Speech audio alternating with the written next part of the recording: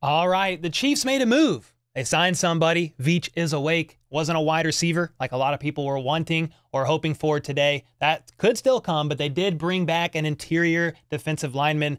It's a good move, in my opinion. Some are so-so on it, but I am glad that this man is back. That is defensive tackle Tershawn Wharton. So let's talk about the deal and what this looks like for the defensive line, and we're going to get right into it. But first,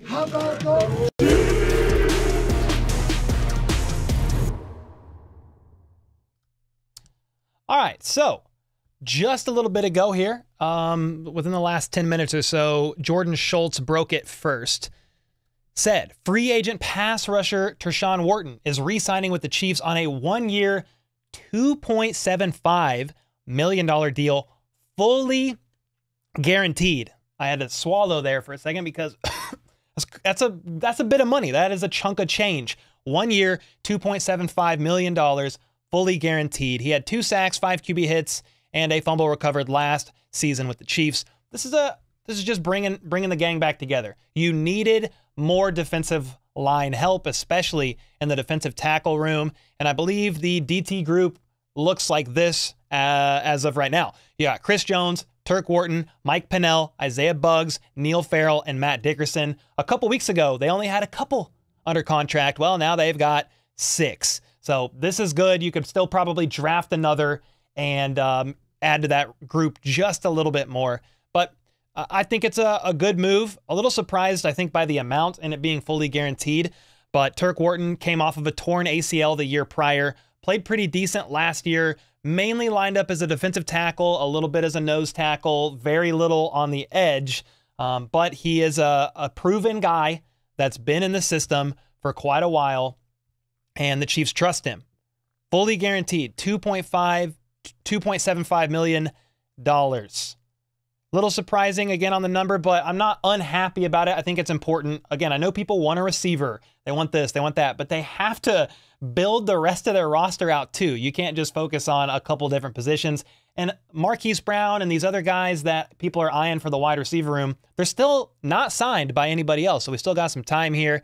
But this guy's been on the team for a while. 5 years, I believe it is. Been in 10 postseason games, recording 12 total tackles, 2 TFLs, 2 sacks, and a batted pass.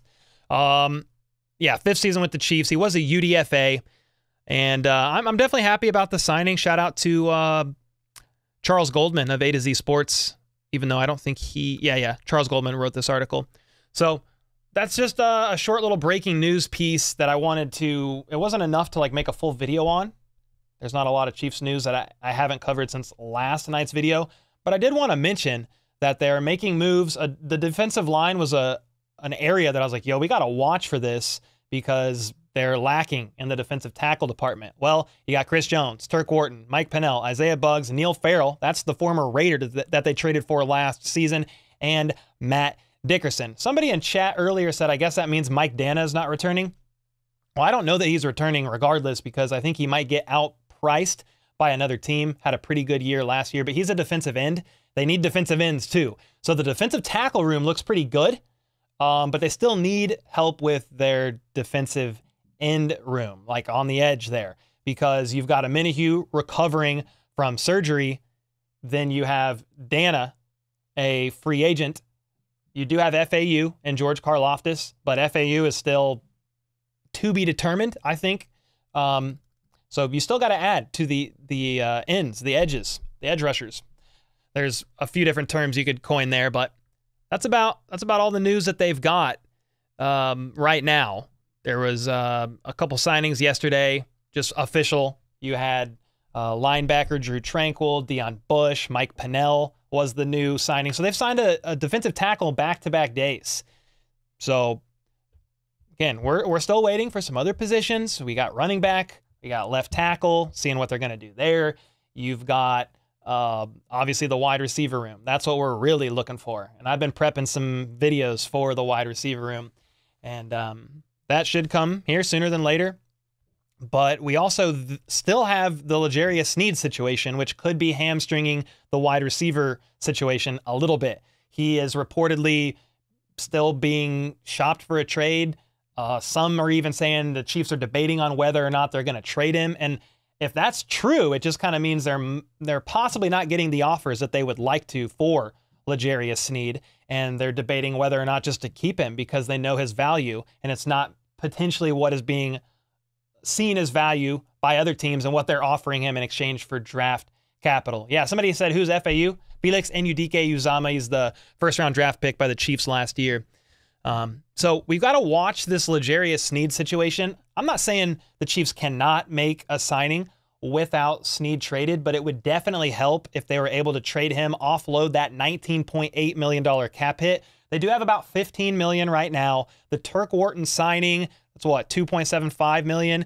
That probably puts them closer to $13 million in cap space right now. They are cap compliant, which is fine. It's great. They just restructured Mahomes to free up like 20. They converted $27 million of his roster bonus into a signing bonus, I think is what it was, or it was something like that. But they converted it, freed up a bunch of cap space. They're cap compliant. But those are the biggest things we're still watching for. L'Jarius Sneed. Colts are interested, supposedly. He was liking Colts jersey swaps on Instagram yesterday and sending fire emojis. You know, he could very well be a Colt soon. We'll have to see. But if the Chiefs do that, it's going to free up quite a bit of room for them to get a wide receiver. Problem is, in regards to a wide receiver, the longer you wait, the longer the Chiefs wait, the higher the chance of some of these other guys coming off the board. That very well could happen. So we'll just kind of have to wait and see here if the Chiefs are like, they're in their head, they're like, we have to trade Sneed before signing a receiver. Okay, but you might have to figure out a way to get a receiver before Sneed is even traded. Hollywood Brown makes sense to me. Marquise Brown, you've got Curtis Samuel, you've got some others. I'm looking at Twitter, just making sure nothing else drops while I'm live. But that's the main news. Wanted to hit you guys with a quick hitter video just about this signing because, again, wasn't enough for like a long form video, but I did like the signing. I think the signing of Turk Wharton is a good one. You bring back a proven guy that knows the system. Joe Cullen likes him. He works well with Chris Jones and company. And again, he was coming off of a torn ACL. He had a torn ACL 2022 season, rehabbed it all year, came back by training camp or the end of training camp for this season. So I don't even believe we were getting Turk Wharton's best, even though he had a decent year. I think he's going to be even better this year. I like the 1-year deal. Sounds good to me. Eddie with the 5. All these guys priority to re-sign. Bolton, McDuffie, Creed, can they all come back? Also, can they cut Jay Reed and keep Sneed? Okay, a lot of questions there. Thanks for the 5. Yeah, definitely a priority to re-sign probably Bolton, Creed, and they'll take a look at Trey Smith. But I think somebody mentioned Veach will look at that after the draft, more than likely. They can all come back. McDuffie, obviously they want to bring him back, but he's still got a couple years left on his rookie deal, and you could, what's the term? You could enact his 5th-year option. So that's not the right terminology, but you could pick up his 5th-year option. That's what it is. So they've got a few cost-controlled years with Trent McDuffie still. I do think they're going to have more serious talks with Creed and Nick Bolton. Trey Smith might be gone next year, but he's been great. You just can't pay him all. It's impossible. I don't know that they cut Justin Reed. I don't know why you would do that. I understand you could lower his cap hit, but he's been playing well enough, in my opinion, that you extend Justin Reed. If anything, he's only 26, 27 years old. You keep him around for a couple more years. He is on the last year of his deal. Cap hit of like $11-ish million, one of the highest on the team. But I think you extend him rather than release him. He's playing well in the system, and I don't know why you would want to move on from him to mess that up. You could keep Sneed with still having Justin Reed there. I mean, that's 2 different positions. You know, Justin Reed's holding it down with the safety room. Sneed is trailing wide receiver once. Hopefully there is a scenario that plays out where they can keep Sneed, but I'm just giving you guys the most up-to-date stuff that I've been seeing. Sneed is still more than likely getting traded. With each passing day that goes on, though, it's a little less likely that it does happen, and the Chiefs opt to either keep him on the tag or extend him to some type of a deal, maybe a 2-3-year deal with an out after the 3rd. We'll have to wait and see there, but yeah, there's a lot going on, but it's like a lot in the air here. With just waiting for free agency news to happen. I just keep refreshing Twitter and seeing what's going on. Charles Goldman just shared this on Twitter a minute ago. Updated free agent list with news that the Chiefs will re-sign Turk Wharton. These are the guys you have left that were on the team last year that are free agents right now. Mike Dana, Blaine Gabbert, Richie James, Jerick McKinnon, Derek Nottie, Mike Edwards, Donovan Smith, McCole Hardman, Clyde Edwards-Helaire, Blake Bell, Darius Harris, Prince Tega Winogo, and Jody Fortson. I think we see a few of these guys back. We'll have to also see about what they do with quarterback. QB2, are they bringing Blaine Gabbert back? They're going to go with somebody else. There's a few guys on the market. Ryan Tannehill, I think, is still there, which is intriguing, but we'll see about that one. The running back room, you got to look at it, man, with CEH and Jerick McKinnon both on their way out. You've got Pacheco, you've got LaMichael Pirine and Deneric Prince that were on the practice squad. You've got a few guys, and Pacheco's obviously the main guy, but you need somebody to help offload his, like, he's a workhorse. You need to preserve Pacheco a little bit because he's a pretty violent guy. Pretty violent guy, man. Bring back Nottie. Yeah, Nottie would be great. I'm not sure. You can't bring them all back. I would prefer Dana probably over Nottie because the defensive tackle room's looking pretty decent right now. So, but Mike Dana might get priced out. Mike Williams is signing? No way. Where are you seeing this? There's like 2 people that said Mike Williams is signing. Hey, come on now. Don't get me freaked out. I haven't seen anything about Mike Williams. That could come. If so, that's probably going to be its own video. So, no news on that as of right now. I haven't seen anything. Wide receiver news. But we've been looking. Mike Williams did get released. He did get released yesterday by the Chargers. Oh, by Mike Carton or whatever. That guy's an idiot. Don't listen to anything that guy says. He's literally a troll for a living. Yeah, don't. That guy's not a verified source. So, no. Mike Williams is intriguing to me. He's coming off of a torn ACL.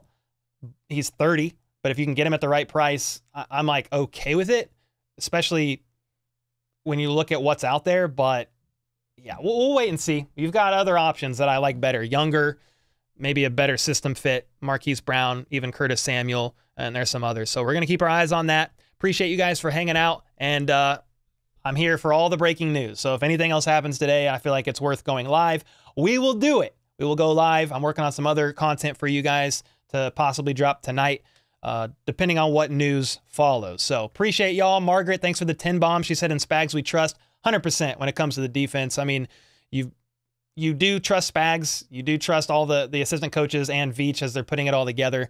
But it's fun to watch it all come together. Excited about it. And we'll see what's next. Appreciate y'all for hanging out. And until next time, let's go. Let's freaking go. Never mind. Derek with the 5. Hey, Cole, don't know if you've covered it. But if not, what do you think about acquiring Hunter Renfrow? I talked about it in last night's video. I talked about Mike Edwards and Hunter Renfrow in last night's video. Hunter Renfrow is fine. You could probably get him for cheaper. If you're going to move Rashee Rice kind of all around and expand his role, Hunter Renfrow might be a good slot guy offsetting Travis Kelce. Like, it would be okay, but not for a lot of money. Mike Edwards is a little bit more intriguing, but they don't even use Mike Edwards' strengths typically on this Chiefs offense. A lot of vert 50-50 stuff. Like, they're not doing that in this offense. They're scheming people open intentionally, and Mahomes is throwing to the open receiver based on the scheme. So we'll see. But if I had to choose between the two, like, if they're going to expand Rashee Rice's role, I do think I think Hunter Renfrow could be an option, but none of that moves the needle for me. I need somebody else. I need somebody bigger, and in my opinion, as they refresh the wide receiver room.